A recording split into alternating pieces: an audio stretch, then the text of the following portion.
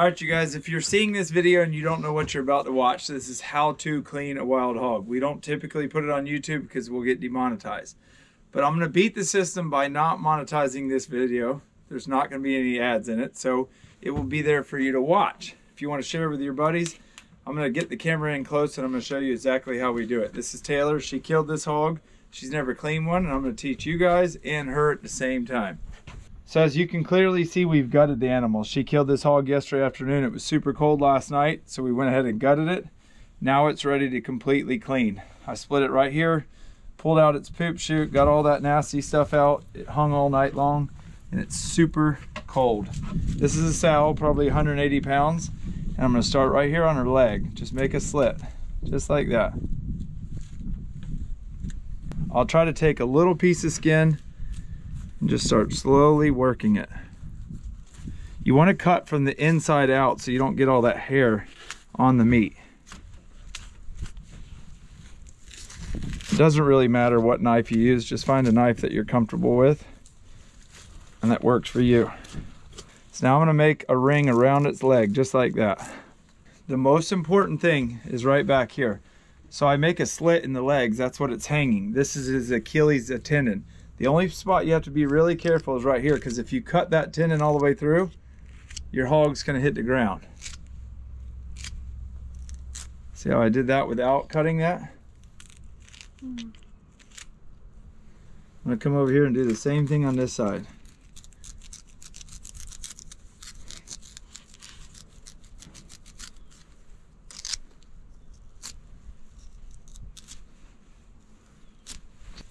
Now I'll come down on the ribs.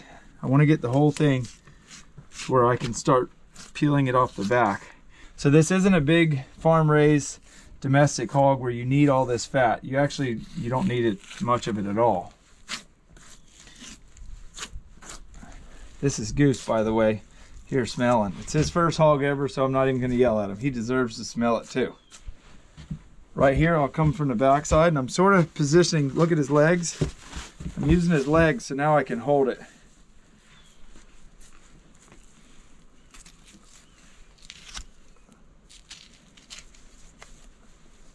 I'm going to just work my way up. If this hog was still warm, it's a lot easier to clean because the meat sort of just peels right off. Or the skin, not the meat.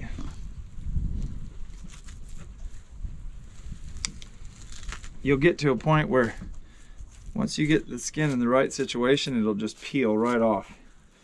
You can actually pull it.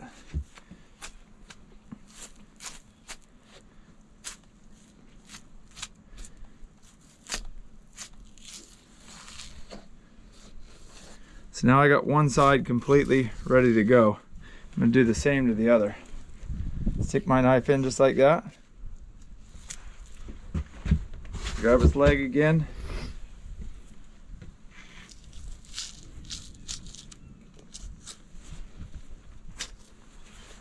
I know it's hard to see some of the angles because I'm constantly moving and Taylor's trying to get you the best shots.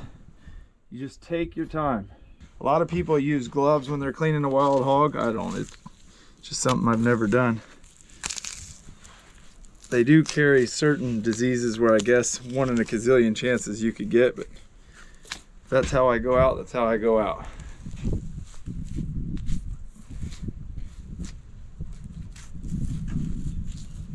I'm also going to show you in this video how to completely quarter it.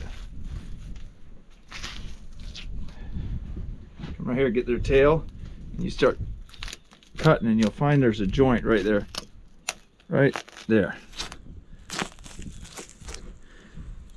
You can clearly see there's a ton of fat on this hog. Well, if you take it to the butcher, he's going to cut most of it out and throw it away anyways. If he makes sausage, he'll add a little bit of fat, but he'll probably use beef fat. I'm gonna make a slit right here. And start pulling it down. Now here's the important part. Watch how I do it. It's gonna go fast. Come stand right here. You see his shoulder and his armpit? Make that slit right there.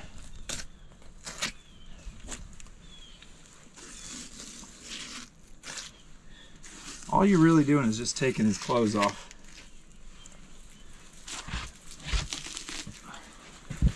Get right here, cut some of this fat off.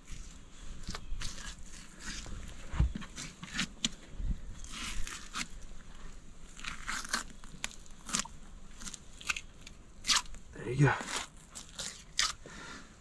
Your bacon comes from right here, but these wild hogs don't have enough meat and fat on them to make bacon for the most part. I guess somebody could, but there's not that much on it.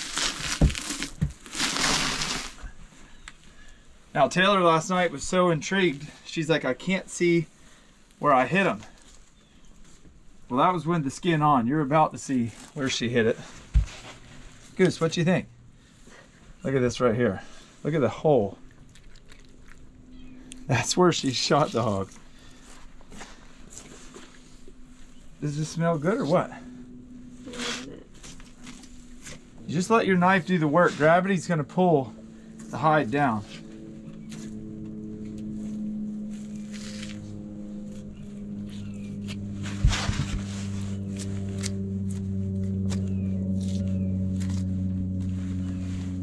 Now right here it can get a little tricky, especially when you're by yourself. In the armpits. Take the skin, get it off the ribs.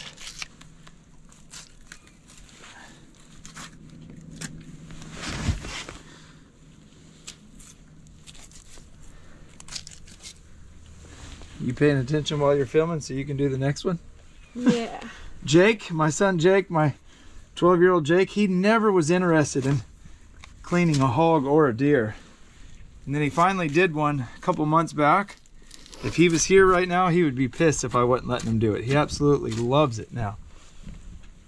So I come in here, get that skin off. The hog aren't like deer. They don't have a ton of neck meat like a buck would or a bigger doe.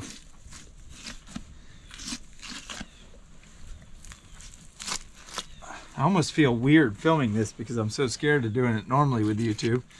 It's pretty fun now. I can show you everything.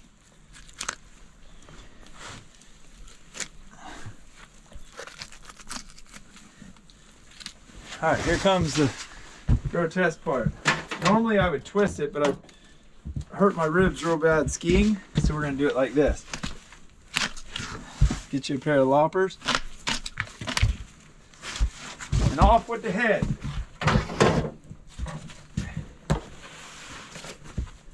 All right, here's gonna be the interesting fact. A lot of people are like, what damage does a bullet cause? See that shoulder looks beautiful? It's perfect, nothing really wrong with it. Wait till you see this one.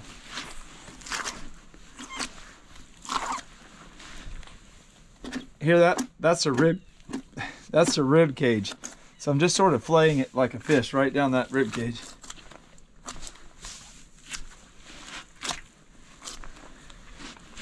Watch this as I open it. Look at that. That's what that bullet did. Oh wow. So Taylor wasn't sure last night because the hog was still twitching. She goes, is it dead? Well, I said, is it dead? These hogs, where she hit it, she immediately severed its spinal cord. This hog was dead on arrival. Now you can salvage this. You can put it in the cooler when you get home. Come over here. You can go through it and cut all that bloodshot meat out, or just let your processor do it. Now watch, come right here over my shoulder, like right here. I'm gonna show you how to debone one without using loppers. Come right here and then cut underneath. Hold it sideways and just start putting a little bit of tension right here on that joint and you'll hear it pop. You'll typically see people use a saw to do that. Look how easy it is. Just popped right off. Now the second shoulder can be a little bit more difficult because of the angle. Come in here close. You see how I got this knife? I'm pinning it against its ribs, sliding it in there like that. And it just comes right off. An animal's shoulder doesn't have a joint that's connected to the body. It's all connected. I don't know the technical, like the ham right here has an actual joint, like a ball joint on your truck. The shoulder doesn't. It's more connected with muscles and tendons. Now you see, here's the foot, here's the upper part of the shoulder. Cut closer to the upper part, just like this. Once that's done, you come underneath. I have my wrist twisted like this right here. It's twisted, and I'll just start cutting, and you'll hear it pop. Just that simple. You don't force anything, you just let your knife cut through there. Comes right off. All right, so around the ribs, I'll cut off a little bit of this excess fat. Again, you don't need it. Now we're gonna take off the back straps. Its backbone is right here. This is a lot like filleting a fish.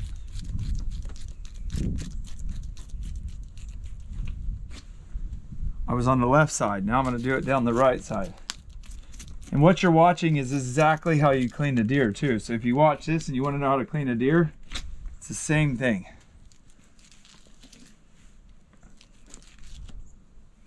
Now right here is the beginning of their ham, so I'm gonna make a cut. I'm gonna stick my thumb in here, and you'll feel where its ribs are and its backbone. And it's all feel. You just get in there like so.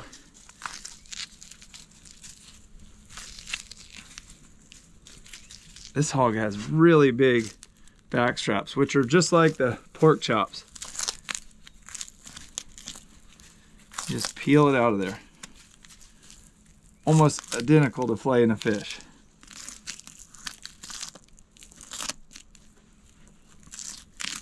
Now, if you wanted to have pork chops, a good processor could cut them for you, but we just take them off and heck with the bone.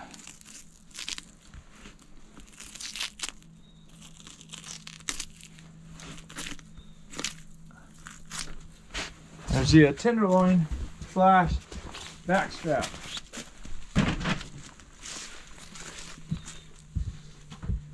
Again, I'm going to come up here, get some of this junk out, get this piece right here in the corner, throw it on the ground. I'm going to show you the next step.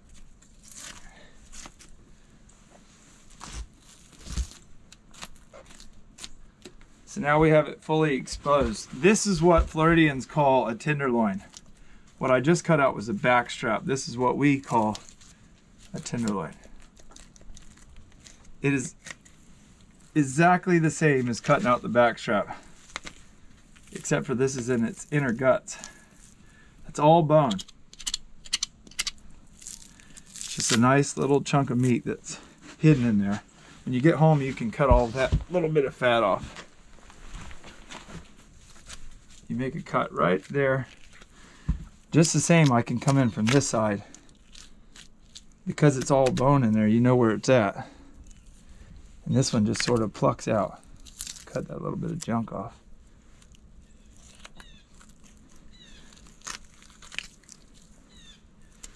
Look at that. All right, we need to cut this other back strap out.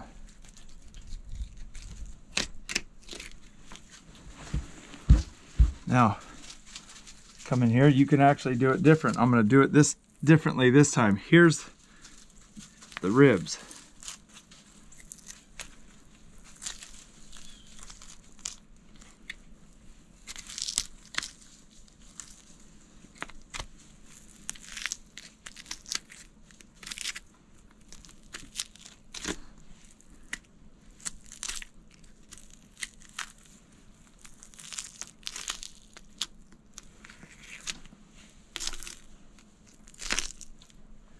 I'm really just using the tip of my knife at this point too. Now you can see this side is where the bullet went through. You just cut all that off when you get home. I'll take these loppers right here.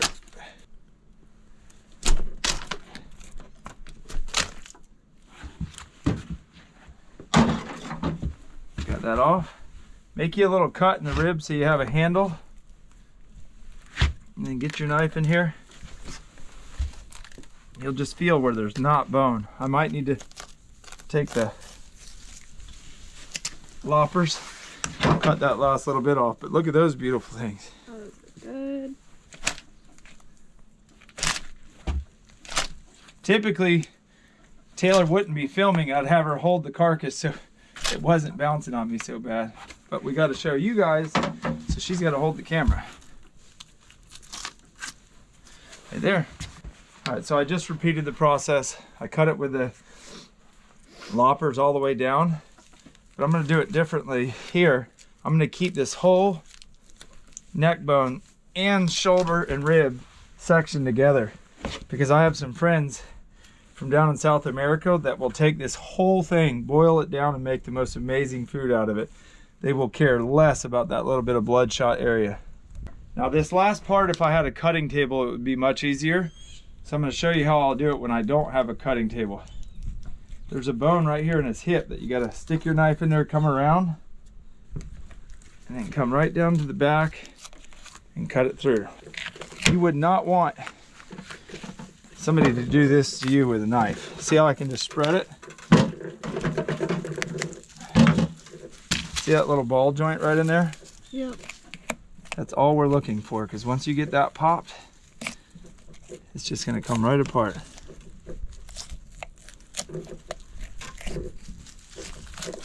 This is what I was talking about on the shoulder. The shoulder doesn't have a ball joint like this, only the ham.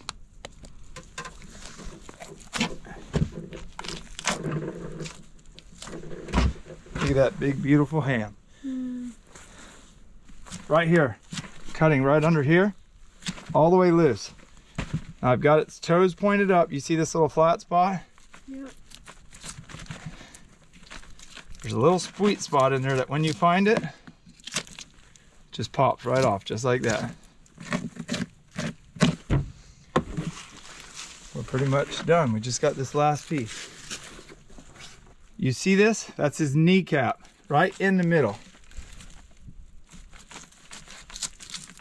If you ever learn how to joint one out like that and you're at a camp and you clean one in front of people, they will know you know what you're doing. Anybody can grab loppers and just cut it. But if somebody sees you do that right there, they'll know you know how to clean a hog. This meat's already freezing cold, so I don't have to submerge it in ice. We'll see y'all in the next one.